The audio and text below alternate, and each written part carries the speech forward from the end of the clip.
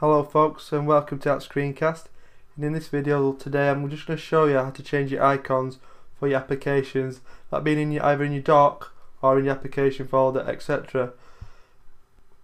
A lot of people, for example, will have an application in the dock and it might stand out a bit, it might not be quite as nice as the other applications, icons, it might look a bit old fashioned, or it might just look a bit bizarre. For example, a lot of people don't like the VLC icon. They think it's a bit stupid being a cone, because the VLC is actually a media player, but the icon's a cone. A lot of people dislike it. I've been using VLC player for years and I'm just sort of used to the icon. I don't actually mind it. But say you want to change the icon, what is the best way to change it, the quickest, easiest way? In my view, it's using Fasticns, which is a free application. So what I'll do, I'll quickly run you through how to use it and I'll give you a few more tips on the way. So once you've decided on what icon you wish to change, you need to find a replacement icon for the application. So you want to just go to Google Images and whatever application it is. For example, I'm going to change the VLC player icon, so I'll type in VLC, I'll type in icon, do a search in Google Images, and it gives me a list of different icons and images and so on. So I find one I prefer, I like better. So for example, just for the purpose of this video, I will choose this icon. It's a bit different. It's got a little movie reel on it and stuff. So grab that image, drop it into my desktop, like so. So I want to open the image up in preview. And as you can see, this is a JPEG image and it's got a white background.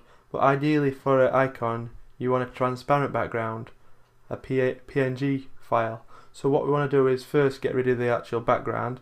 So you can do this in preview. So what you want to do is go up to your top bar and select Instant Alpha. Then you want to click on the background and then drag towards your actual image or to the center of the image. You know, it doesn't have to be perfect because the icons are not huge, so the quality doesn't have to be brilliant. So that'll do. Then just press delete. It's deleted it. If I wish, I can get rid of the shadow by doing the same again, clicking on the shadow and work my way towards the icon, like so. So it'll take a bit of playing with, but you'll get there. As you can see, I'm just going towards the center of the icon.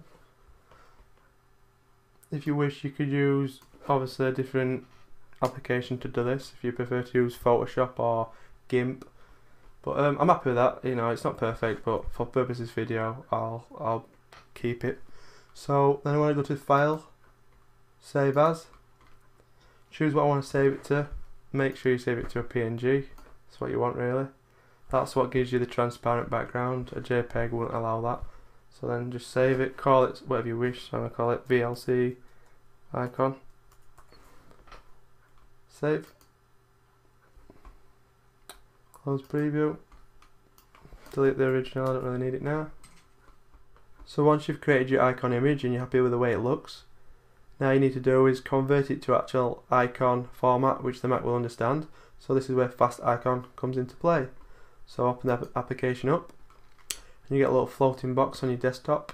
All you do is drag your image into the box, and if you're happy with the way it looks, just double click on it,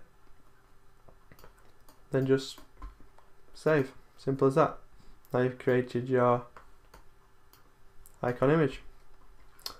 Now to set it as your actual icon for your application, remember I wish to change this application here. Go to your application folder,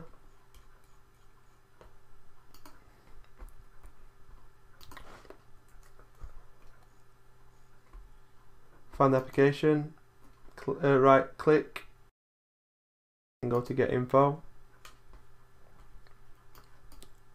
All you do to change the icon is drag your new icon and drop it, and as you can see it's changed it instantly. And after changing the dock, I'll get rid of the old icon and just drop the application back into your dock like so. As easy as that. Quick note here though, if you notice the icon looks a bit small compared to the other icons in my dock, so what I should have done with the original image when I was deleting the background, I should have probably selected the rectangle selection tool and just made it a bit smaller, cropped it, got rid of the background.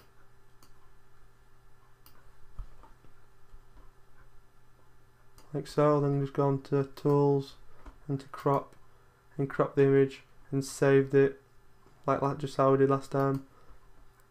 Save as.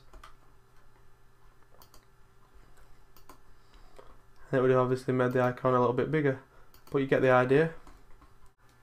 If you do decide you no longer want the custom icon, you want to just go back to the original, all you would do is go right click, get info, click on the icon and just press delete, and it will go back to the original default icon.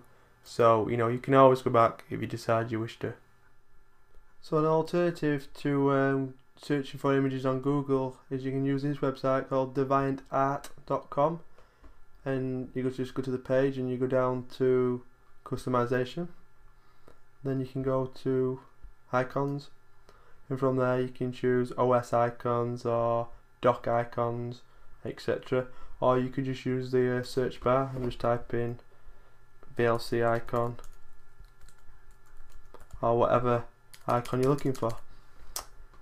And a lot of people submit their icons what they've made. As you can see here, I found this VLC replacement icon which looks pretty decent, and all we do is click on download and just download it. As simple as that. So you can get the Fasticns application from the Mac Update site. I will leave the link in the description so you can find it easier.